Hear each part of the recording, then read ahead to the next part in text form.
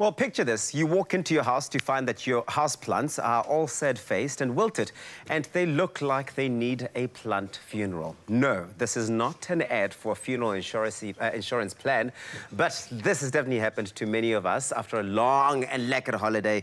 Even here in studio, and here to give us some, some guidance much needed on post-holiday plant care is our resident indoor plant expert, is Plantify's head gardener. His name is Andreas Keller, and I'm so happy to see you right at the start of the new year, especially looking at all of the plants in studio here. Andreas, welcome. Thank you. Good to be here. Thank you. Thank you so much. Well, you've brought along with you plants that look so hugely healthy, but, many of us have found ourselves in this situation. Back home, looking on our plants, what should we be looking out for? So if you're looking at your plants right after being away for a long time, what do you need to be examining and looking at?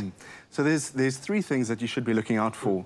The first is the foliage, so the leaves, for yellow or dry patches, yellow leaves or dry patches on the leaf. The roots, if they're overgrown, and the third thing is for common house pests. So all three of those are very, very treatable, and just a quick test will set your plants up for like a really healthy and happy rest of the summer. I like that. It sounds pretty straightforward, but take us through each one of these three. Should we start with, let's say, for example, yellow leaves? Yeah, cool. So so the leaves, so here's an example of a plant that has a yellow leaf. You can see the normal leaf is nice and green, and this is a yellow leaf. So yellow leaves could be an indication of just an old leaf. It could also be an indication of overwatering. So if you've gone away on holiday and you've sort of set your plants up, in your bathtub or something, could be that they sat in too much water for too long.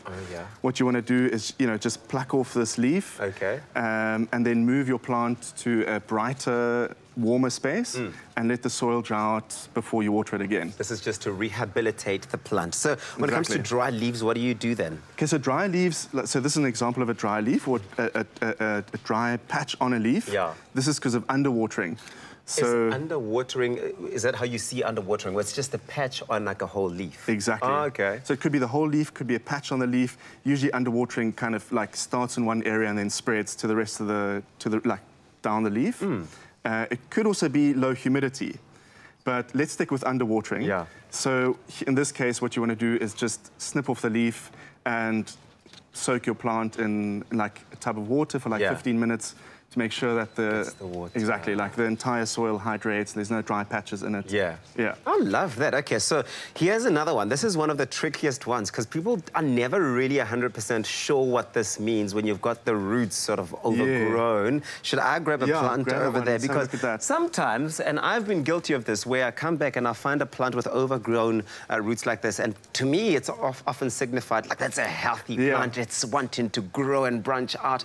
But what exactly does it mean? Okay, so this plant naturally does this, but we've just brought this along to give the viewers and illustrate what that's about. So pot plants obviously have roots and soil inside, and you've got to have a good root to soil ratio. Too many roots mean that the water just runs through and it doesn't absorb enough, and obviously the plant needs water to take care of itself. So you can test if the root to soil ratio is out, if the water just runs through too quickly. It means that there's not enough soil to absorb it. Okay, I see. Yeah, so what you want to do in that case is literally just take the pot out.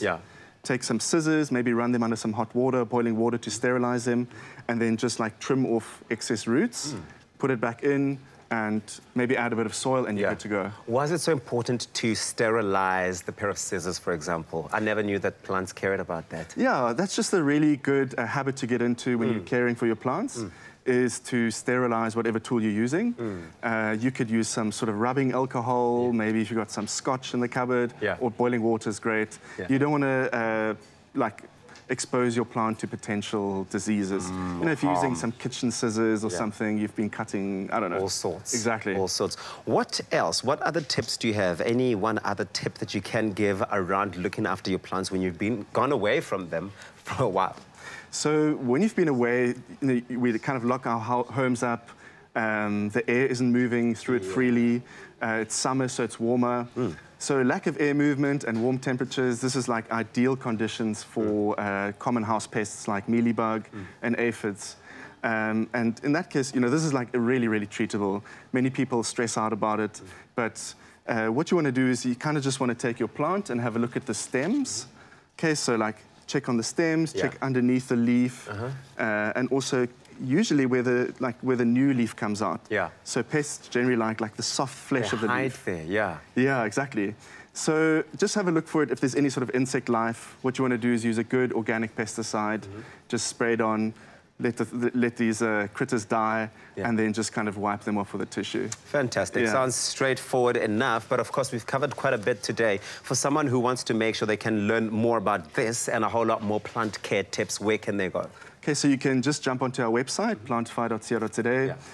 We've written, and click on blog. You'll find a blog post on the 5 top post-holiday plant care tips. Yeah.